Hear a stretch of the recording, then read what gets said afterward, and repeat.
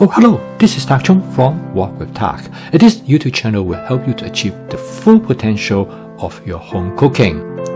This morning walk was one of those moments that I'm glad to be alive, grateful to witness the extraordinary beauty of nature, thankful to be part of the natural world, and grateful to be able to share my experience with you through these YouTube videos. Perhaps through the common appreciation of nature, people in this country as well as around the world can recognize that we have more in common than different from each other, so that we can all work together to preserve this beautiful planet for the future generations. Okay, let's go to today's video. In this video, I would like to demonstrate to you how to apply the fast cooking system to make home cooking as part of your daily routines. Using my cooking system, cooking this evening meal has never been a problem for me because I have many possibilities of what to cook. I can also cook various amounts for 2 people or for up to 8 people, or could be done with great efficiency. This evening is a good example because my advanced prepping actually already informed me what I should cook. I take a quick look in the refrigerator and I select the items that I need to cook first. And for this evening, I know that I have 3 items that I should use up pretty quickly. The first is some fresh, never frozen salmon. With its expiration dates coming up, I need to use them today. The second is some spinach, which I purchased about a week ago. The third is some white mushroom that I know I should use them up soon. Well, this afternoon I fell asleep in my chair and I know my wife is getting hungry, so I should prepare a quick meal. And to decide what to cook is simple and straightforward with template-based cooking. I have many different options to select how to cook these ingredients, and for tonight I'm going to choose the simplest way. Not only that this is going to be fast, but at the same time I'm looking forward to taste the natural flavors of these ingredients. To cook this dish, I'm going to use 2 tablespoons of cooking oil in my honeycomb stainless steel wok. This type of wok commonly is known as a hybrid wok because it contains both a stainless steel as well as a non-stick cook surface. And to learn more about this type of woks, you can take a look at this video. I acquired this wok last week. After I did a review, I would like to try to cook different type of dishes in this wok, so I'm still testing it out. My regular everyday wok is a Cuisinart 14-inch stainless steel wok. To create a non-stick cook surface, I season the wok using my spot seasoning method each time before a cooking session. I'm going to do the same with this wok. I'm going to heat up the oil until it starts to smoke gently, and then I turn down the heat.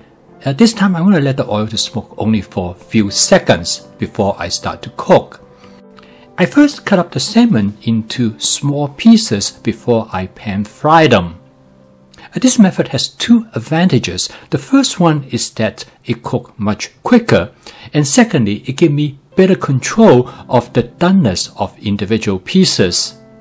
Because normally the thicker pieces takes a little bit longer time to cook, whereas the thinner pieces cook much quicker.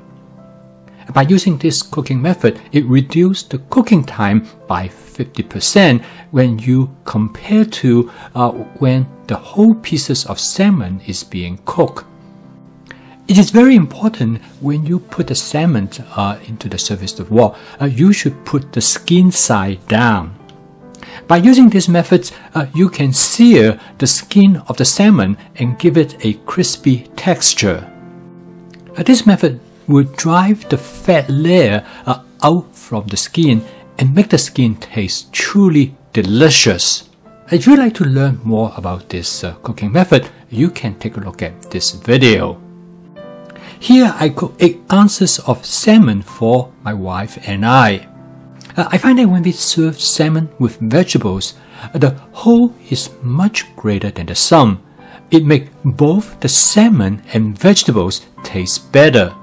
And when you combine them together, the culinary experience is better than when you have them by themselves. And because of this reason, I am not going to season the salmon. I let the natural flavor of the salmon to blend with the vegetables. And by trying many different approaches to season the salmon, I think this is probably the best way to enjoy the natural flavor of the salmon. And in this case, the quality of the salmon is vital. You should always select salmon that is fresh and have never been frozen. I fried the salmon for about 2 minutes under medium heat. I then turned the salmon over to fry the other side. As you can see here, the skin of the salmon is beautifully seared. Normally, most people would not eat the skin of the salmon because it is too oily. But using this method, actually the skin is going to turn out to be the best part of the salmon. I use my long-handled tongue to turn the salmon over. It is much less time is needed to fry the other sides of the salmon. Another wonderful advantage of using this method, by cutting the salmon into small pieces, you can fry all sides of the salmon. Of course, another great advantage of cooking the salmon this way is that you can cook individual pieces separately. So the thin pieces that cook faster, you can remove them from the wok as soon as you think they are ready. Over the years, because of my wife's love for salmon, I have cooked plenty of salmons in many different ways.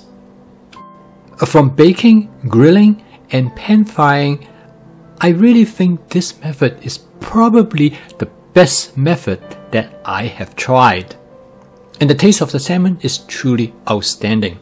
So after all the pieces done, I'm going to set them aside, and next I'm going to cook the spinach and mushroom. I'm going to use the oil that I have cooked the salmon with. This will enhance the flavor of the spinach and mushroom. I'm going to use about 5 cups of spinach. I bought this spinach from an Indian grocery store. After I brought them home, I immediately washed them thoroughly.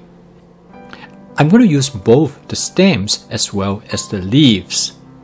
Now, it is important that you take care of the spinach right away, because if you leave them in the plastic bag that it comes in, they tend to get bad really fast. After I wash them, I let them to sit in a colander on the kitchen counter for about 30 minutes. This will drain out the excess fluid, and then I put them into a plastic container. This will extend their shelf life, and normally they are good in the refrigerator for up to a week. I then add 2 cups of white mushroom that has been thinly sliced. As you can see here, the spinach take up a lot of space when you first add them to the wok, and that's the reason why it is important to have a 14-inch wok. Because many leafy vegetables start out with a large volume and then they will cook down very quickly. A 12-inch wok is not big enough to accommodate a large volumes of leafy vegetables. Next, I switch to my stainless steel wok spatula to stir fry the contents. Both the spinach and the mushrooms take little time to cook. The texture of the spinach is really important. You want to cook them soft enough, but not too soft so that they all disintegrated. This usually takes about 1 minute. Next, I season the spinach and mushroom with my basic seasoning mix. This is a very mild seasoning mix. Its intention is to enhance the natural flavor of the vegetables and by adding umami flavor to the dish. If you'd like to learn more about this seasoning mix, you can take a look at this video. I also added a pinch of salt, but this dish already very flavorful, so you probably would not need to add any salt if you want to avoid high salt uptake. I continue to stir fry the dish for another 20 to 30 seconds. As you can see, this dish is very fast to cook. It only takes about 5 minutes. The quality of the spinach is excellent, and this makes a very flavorful dish. Next, I transfer the spinach and mushroom to the plate, and I nestle them right next to the salmon that I have cooked earlier. By cooking the salmon and the spinach and mushroom separately, I can maintain the crispy texture of the salmon. I really enjoy this meal because of the natural flavor of individual food ingredients. This dish is seasoned very lightly. I really enjoy this meal because the flavor of all the ingredients come through beautifully. Both my wife and I enjoy the crispy texture of the salmon, but inside the salmon, it is still moist and tender, which is not overcooked at all. I really could not tell you how much that we enjoy the stir-fried spinach and the mushroom. This is truly a great dish because the flavor is just absolutely perfect, and I strongly recommend you to give this a try. This is truly an outstanding meal, and through flavor chasing, I was able to tailor this meal exactly how I would like to taste each of the food ingredients. And with my fast cooking system, that is flavor chasing, advanced prepping, stir frying, and template-based cooking, I was able to put a meal like this on the table in less than 15 minutes, effortlessly. At the end, not only the food tastes great, but I do feel a sense of accomplishment, and this is what makes home cooking sustainable on a daily basis. And if you want to eat delicious food that is healthy and fun to make, you should definitely take a closer look at my fast cooking system. So keep on cooking. I will see you tomorrow.